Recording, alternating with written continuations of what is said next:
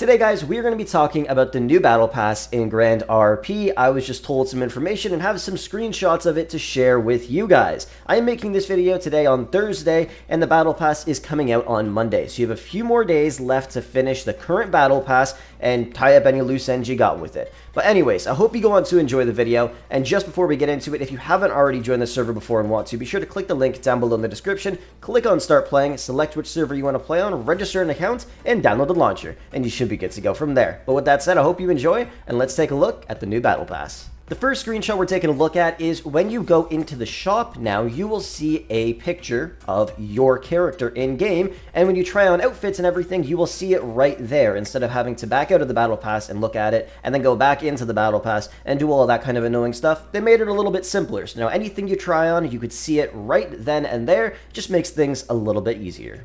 This image right here is pretty cool. We technically have 3 versions of the Battle Pass, but they are all the same thing, if that makes sense. We're all going to be starting on the first inclusion, and once we complete that, we'll then have access to Turn the Wrong Way, which is the next level of the Battle Pass. And then we have the Crucial Moments part of the Battle Pass now for Premium Plus members only, and it does say you just have to complete the first version of the Battle Pass to unlock it. I'm not 100% sure if you have to complete Turn the Wrong Way as well, or maybe they both get unlocked at the same time if you do have Premium Plus. Either way, I think that's pretty dope, and I'm assuming as you progress through, you'll get better and better rewards no matter what, which is awesome.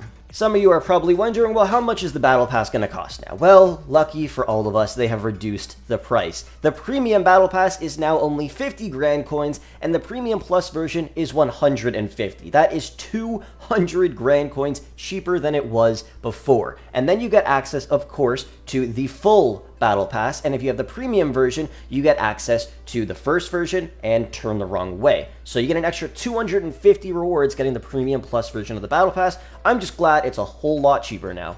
Some of you may remember before, when you wanted to increase your level in the Battle Pass with Grand Coins, you would only get 100 points, which was kind of annoying. And as you progress to really high levels, you'd end up spending tons and tons of Grand Coins just to go up 1 level. But now, they brought back the old ways. It costs 5 Grand Coins to go up 1 level. So if you got Grand Coins, you could literally just complete the whole Battle Pass instantly, but it's going to cost you over 1,000 Grand Coins to do that. So I would not recommend it. But if you ever do want to just go up 1 level here or there, it's only 5 Grand Coins, which is pretty great.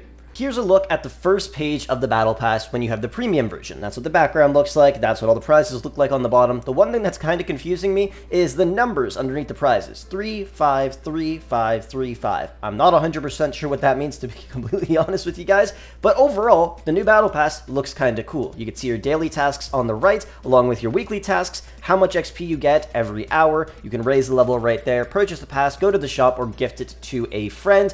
Honestly, it's looking pretty damn dope. And as you can see in the top right-hand corner, you can see where that little circle is and it says 0. That's what you need to get these rewards. So I'm not sure what that's about yet, but we're going to find out on Monday. And hopefully it's pretty cool and not super hard to get. I have no idea, but hopefully it's going to be a lot of fun. And this is what the Premium Plus version of the Battle Pass will look like. The background looks a little bit different. Once again, I'm not 100% sure what the circles mean. You can see they have some in the top right-hand corner. They're also level 332, so there's going to be a lot of prizes that you're able to get. I'm not sure if that is the max level or you're just continuing to progress. Maybe it ends at level 200 or 300. I know some people are level like 250 in the current Battle Pass, even though there's only 203 levels.